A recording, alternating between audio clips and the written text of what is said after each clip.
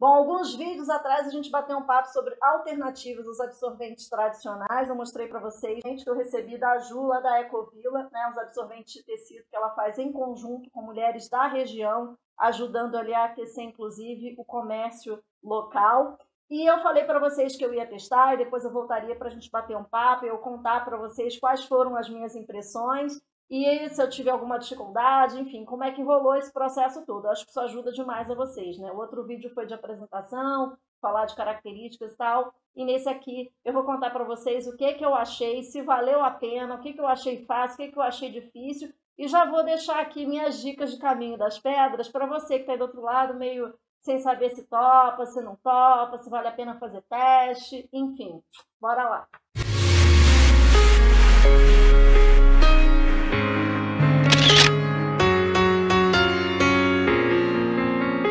Oiê, para você que está chegando por aqui agora, seja super bem-vindo. Eu sou a Cris Cardoso, do criscardoso.com. Por aqui temos sempre resenhas, dicas de produtos, tanto para beleza quanto para estilo. Se você gosta desses assuntos, já se inscreve aqui no canal e ativa as notificações. Já vou aproveitar, né, gente, para pedir tua colaboração singela. Deixa teu like aqui no vídeo que me ajuda demais, tá? A plataforma dá uma valorizada para os produtores de conteúdo, tá bom? Bom, gente, vamos lá. Eu usei, tá? E especificamente nesse período, né, não tenho nem o que inventar, usei em casa mesmo que a gente não tivesse ainda confinado, eu já faria esses testes em casa anyway para sentir como é que eu funciono com essa alternativa, tá? Os absorventes de tecido, para quem não conhece, não assistiu outro vídeo, né? Eles têm uma tripla camada, os melhores, né? Tem uma tripla camada, sendo que essa camada aqui de dentro, de baixo, ela é impermeável. Então, não é que seja só um tecido por dentro atoalhado com o outro, né, a estampinha aqui por fora, e você fica ali com o teu fluxo correndo solto. Não é assim que acontece, tá? De fato, existe uma impermeabilização aqui que segura o fluxo para que ele não vaze. Mas aí eu tenho algumas coisas para colocar para vocês e eu acho que isso é realmente o grande tchan do negócio, né? A primeira coisa é, ele requer uma logística diferenciada, sim. E aí a gente não pode escapar do princípio que leva uma pessoa a sair, né, de um nado ali a favor da correnteza e começar a nadar contra a correnteza. A gente vive para ter uma vida prática. É por isso que os absorventes tradicionais, né, que tem tanto plástico assim, eles ainda são preferência entre a maioria das pessoas. Por quê? Porque eles são práticos. Você usa, você enrola, você descarta. O absorvente de tecido tem uma logística completamente peculiar. E é importante para quem está querendo partir para esse estilo de vida, ter paciência no princípio. Principalmente se você nunca usou e de repente você fala assim, cara, deu para mim, não quero mais ficar entupindo o planeta de mais plástico ainda, eu já colaboro com outros processos de reciclagem, mas enfim, quero tentar, quero partir para ele, tá? Então você vai ter que sim ter paciência no começo, porque a tua cabeça vai dar um nó. Aquela praticidade que a gente tem com absorvente comum, com absorvente de tecido, ela precisa ser 3 vezes maior. Em que sentido, Cris? Ele tem um tempo, né, que ele aguenta ali o teu fluxo. Então, você vai precisar entender no começo, por isso eu falei para vocês, testem em casa, que foi o que eu fiz, ainda bem, porque senão ia ter dado muito ruim, mas testem em casa para você medir, para você ver pela oscilação do seu ciclo, se você está com um fluxo mais intenso ou menos, porque ele tem uma capacidade boa de absorção, tá? Os melhores, que são feitos com tecidos de boa qualidade, tudo, eles aguentam bem, mas eles não têm o mesmo tempo de duração no nosso corpo como o absorvente de plástico tem. Porque mesmo que você tenha um fluxo bem alto, intenso, no absorvente convencional você consegue ficar umas 4, 5 horas antes de trocar. Esse daqui, se perigar, 3, 4 horas você já tem que estar tirando e trocando se o seu fluxo for muito intenso, tá? Então, precisa ter, considerando isso, e considerando que talvez você trabalhe numa empresa, por exemplo, você não trabalhe de casa, você vai calcular que você vai ter que levar, pelo menos na tua bolsa, uns 2 ou 3, além do que você estiver vestindo para não passar aperto na rua. Entende o que eu estou falando? Se fosse um absorvente normal, você levaria 1, no máximo 2. Né? Com o de tecido, você sempre tem que sair naquele resguardo. Então, fora esses que você está usando e levando com você, tem que ter o que você está lavando em casa. Por quê? Porque você vai voltar para casa com esses 3 ou 4 para lavar, deixar de molho, de repente colocar numa aguinha morna, né? Porque o sangue mancha o tecido. Então, mesmo quando você lava, ele fica limpo, mas para você garantir que saia a mancha toda, é um sabãozinho, pode ser um sabão em pó, pode ser um sabão líquido, o que você usar aí, mas é um processo de deixar de molho, tem toda ali a situação. Então, quando você, por isso eu falo para vocês que, sobretudo, é um processo de paciência nessa transição de cabeça de um convencional mais papum, mais praticão, para um estilo de vida que você abraça, tá? Não tem muita... Se você falar assim, ai, mas é muito trampo. Mas para uma pessoa que já enxerga o mundo nesse processo, isso faz parte do passo a passo que ela tem que fazer no dia inteiro. Porque se a gente for pensar, a vida que a gente tem favorece, né, a essa vida prática que a gente leva, e razão pela qual o planeta está tão entupido de tanta sujeira. Né? A vida não está feita para quem quer cuidar de tudo nesse processo mais consciente. Isso é uma verdade. Eu estou dentro desse bolo aqui na maior parte da minha vida, não tem por que pagar de gatinha aqui. É verdade, não é? A nossa vida é feita para essa praticidade, só que não tem nada fora. Você pode estar com a tua cabeça achando que você está enrolando seu absorvente, jogando no lixinho e que se livrou do negócio sujo. Aquilo ali vai para algum lugar. Aquilo ali não desaparece. Entendeu? Então, mesmo que você fale assim, mas eu colaboro com outras coisas, beleza, mas aquilo ali não desaparece, porque você colabora com outras coisas, e eu também. Né? Isso é o que eu estou pensando. Não tá fácil para mim, tá? Eu estou falando para vocês assim com muita sinceridade.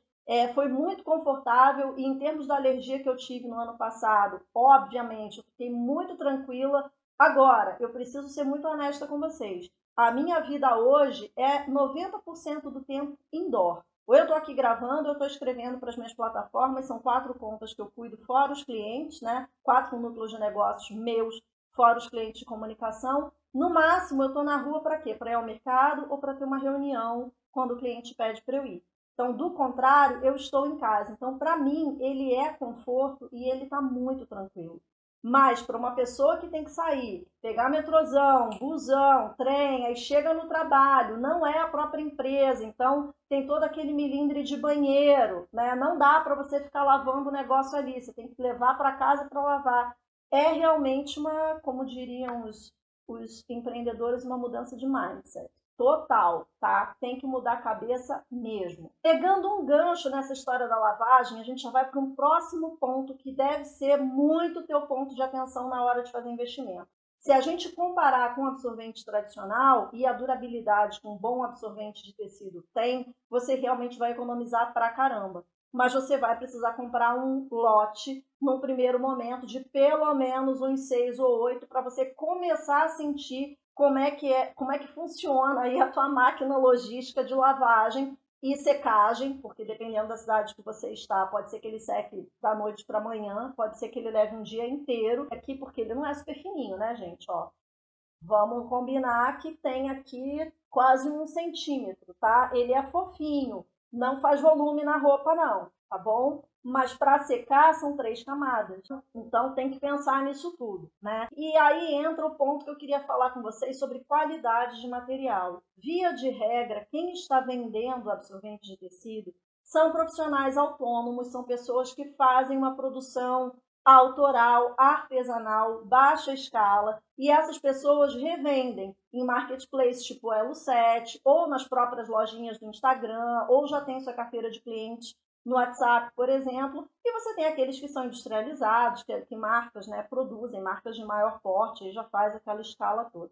Independente da tua escolha, tenha sempre na tua cabeça o seguinte: nem sempre o mais barato é sinônimo de qualidade ruim, nem sempre o mais caro é sinônimo de ser espetacular, tá? O ideal é que você faça uma compra, observe acabamento, costura, observe esse fechinho que ele tem aqui, que não é bem um tic-tac não, mas é uma pressãozinha, ó, é uma pressãozinha, tá? Ele fecha e fica bem fechadinho. Por quê? Esse negocinho aqui de plástico é o que fica segurando, fazendo às vezes das 2 abinhas do seu absorvente tradicional, tá? É ele que segura na sua calcinha. Então, se isso aqui não for bom, se o fornecedor não usar materiais, aviamentos, né, de boa procedência, você corre o risco de ficar na mão aí, porque ele vai soltar e ele vai dançar na sua calcinha, tá? E aí é um outro cuidado, quem tem mania, quem tem nóia de ficar passando roupa, porque aí o calor do ferro mata qualquer bactéria, micróbio, sei lá o que tiver, toma cuidado na hora de passar esse bichinho aqui, tá bom? Porque esse plástico aqui, se você der mole com ferro, vai derreter. E se derreter, ele perde a pressão e não vai funcionar mais. Então, você tem que tomar cuidado com isso também. Ainda nesse tópico aí do seguro tchan, é o seguinte, gente, ele não tem o adesivo, aquela faixa adesiva que os absorventes tradicionais têm. E o meu ponto de com ele foi exatamente isso. O que eu fiz? Eu usei o diurno, tá? À noite, porque foi no meu primeiro dia de ciclo e normalmente vem assim, pouquíssimo. E eu menstruei no meio da tarde, então assim, não tinha a menor chance da noite vir uma cachoeira, como acontece no segundo dia em diante, né? Aí eu acordei no meio da madrugada, com sede de beber água e tal, e fui ao banheiro. Quando eu fui ao banheiro, ele tinha saído completamente do lugar e ele já tinha sujado a calcinha. E aquilo ali me despertou, né? Daí eu falei, minha nossa, ainda bem que eu tô em casa. Ok que o noturno, ele é maior, tá vendo? Se a gente tiver que comparar o tamanho, então, a margem de erro aí do noturno dançar na calcinha é muito menor e eu realmente conferi isso no dia seguinte. Mas pode ser que, sei lá, você comprou aí um lote sem saber, só comprou diurno. Comprou um tamanho só, comprou um tamanho pequeno, entendeu? Ou teus noturnos estão lavando e você está com diurno aí. Então, assim, a gente tem que tomar alguns cuidados. Então, se você for meio que nem eu, né, vai desvendando o negócio, vai se virando, vai dando os truques, você pode dar um jeitinho, sabe aquele alfinetinho de fralda de bebê bem pequenininho assim, colocar por fora, porque aquele ali não machuca a gente, né? Você dá um jeitinho de colocar, ou coloca um velcro e deixa uma calcinha reservada, né, para você usar com esse da noite, porque aí prende, vai fazer a função da fita, ou põe até uma fita adesiva, dupla face na calcinha, no absorvente, enfim.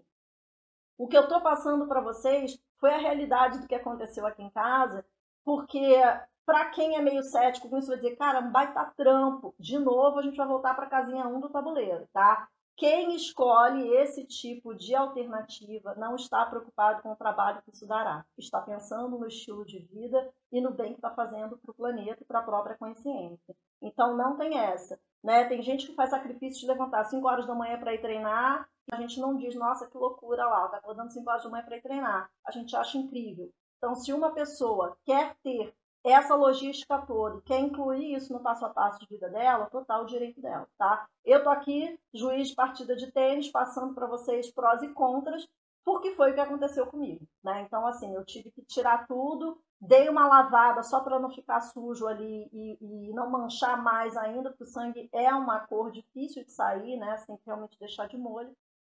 Ele não dá aquela estabilidade que o absorvente normal dá, tá? Óbvio que, se você trabalha de calça ou calça jeans, a própria pressão da tua roupa vai fazer com que tudo na tua lingerie fique no lugar, né? Agora, se trabalha de saia, vestido, enfim, pode ser que ele saia do lugar sim. É um trabalho que tem que levantar e movimentar muito, pegar coisa do chão, se trabalha com material, produto, loja, e toda hora você tem que estar agachando, levantando, pode ser que nesse sobe e desce aí você começa a sentir que ele está saindo do lugar. E isso, para mim, foi o outro ponto de atenção, né? Porque a menstruação, para uma parcela das mulheres, é um tabu, é alguma coisa que não foi bem explicada para elas quando elas eram adolescentes, às vezes até por conta de criação.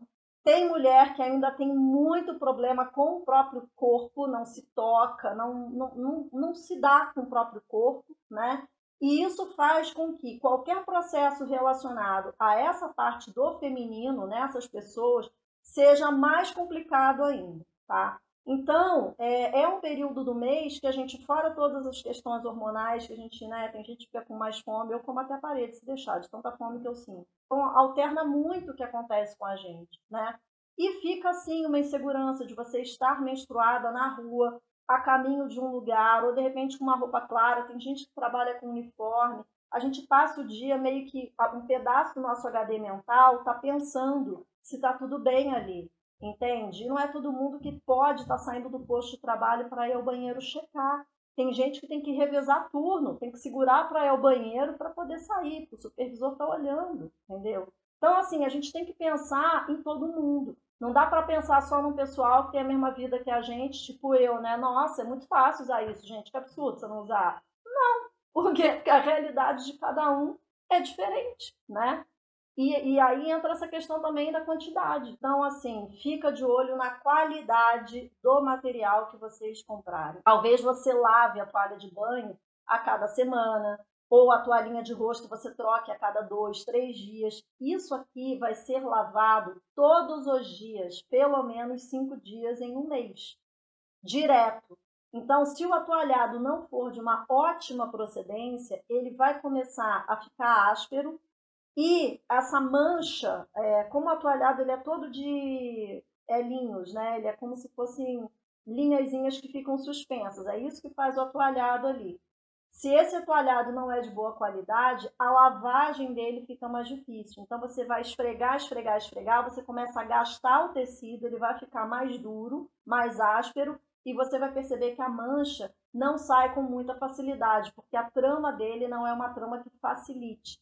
Ou seja, não é um atoalhado bom para esse tipo de produto, para essa finalidade. Então, verifica bastante, tá? Não se empolgue em comprar só porque a pessoa está cobrando metade do que a outra pessoa cobra, porque às vezes tem um porquê da pessoa cobrar mais caro e dessa aqui tá tão barata. Da mesma forma que às vezes a gente fala, cara, que decepção, né? Eu comprei o mais caro e não foi sinônimo de uma qualidade muito boa. Espero que essas dicas te ajudem aí na hora de você fazer a tua escolha, a tua seleção, ou quiçá teus testes, não é mesmo? Porque eu acho que a gente, para dizer não, tem que testar primeiro, salvo exceções, né? Casos que a pessoa fala assim, cara, para mim isso vai dar muito errado, porque eu realmente quase uso, né, eu uso um absorvente aquele super por dia e eu já troco esse super de 2 em 2 horas. Então, realmente, eu acho pouco provável que você se adapte ao absorvente de tecido, tá? Mas, de qualquer forma, achei super importante vir aqui. Estava me sentindo em dívida com vocês para dar esse feedback. Se você já teve a sua experiência com esse tipo de absorvente, conta aqui embaixo para a gente nos comentários.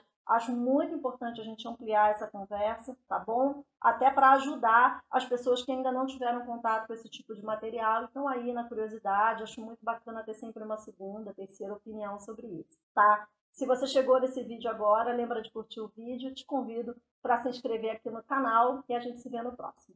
Um beijo. Tchau.